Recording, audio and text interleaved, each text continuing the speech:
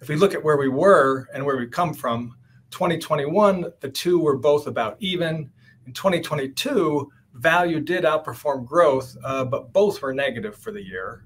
And this past year, 2023, again, it was all about growth. And we saw the Russell 1000 growth up about 43%, and the Russell 1000 value was up only about 11% during the year.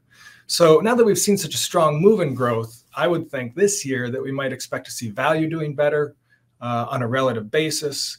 But of course, only time will tell. But so far, the year certainly seems to be developing that way.